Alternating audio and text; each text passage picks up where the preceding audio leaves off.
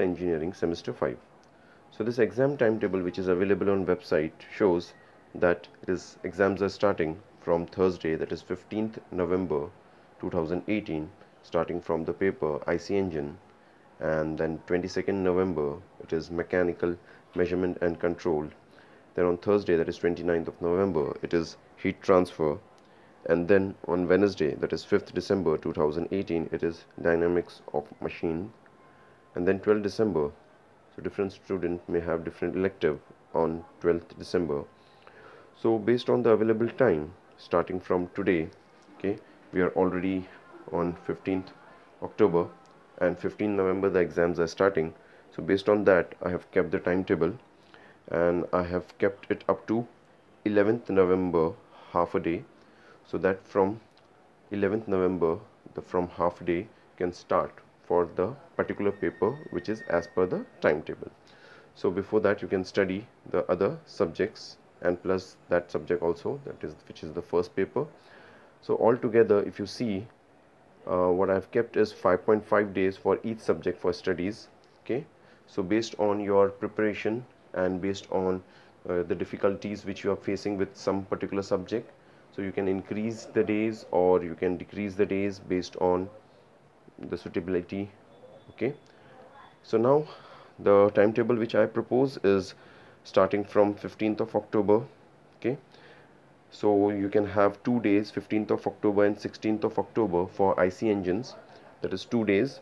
Then from 17th October, that is Wednesday and Thursday, 17 and 18, you can do mechanical measurement and control. On Friday and Saturday, that is 19th October and 20th October, you can have heat transfer for 2 days. Then again, that is 21st October and 22nd October, that is Sunday and Monday, you can have electives. Okay, so 2 days for elective. If you want to reduce here, it's your choice. Then Tuesday and Wednesday, that is 23rd October and 24th October, you can have dynamics of machines.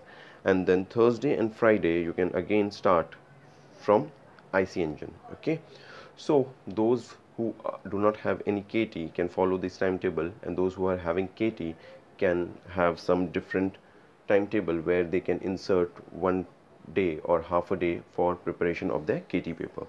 So as per this, considering that you don't have any KT, so Thursday and Friday, that is 25th October and 26th October 2018, you can again start IC engine, whatever is left. Okay, so then again 27th October and 28th October, that is Saturday and Sunday, you can have mechanical measurement and control. And then Monday and Tuesday, that is 29th October and 30th October, you can have heat transfer. And then Wednesday and Thursday, that is 31st October and 1st November, you can have the elective. Here you can increase the days or decrease the days based on your preparation which you have done for that particular subject. And then Friday and Saturday, that is 2nd November and 3rd November, you can have dynamics of machine.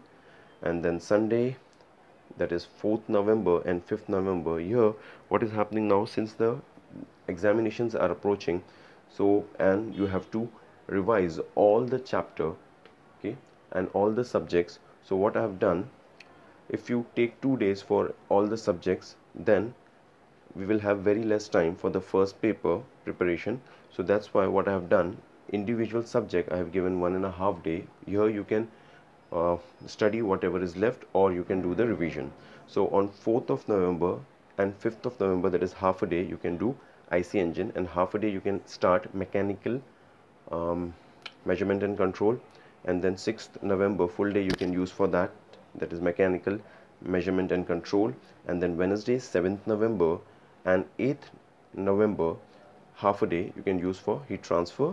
Then on Thursday half a day and Friday 9th of November you can use for elective. And then the last thing, that is Saturday 10th of November and 11th half day, 11th November, that is half day, you can use for dynamic of machines.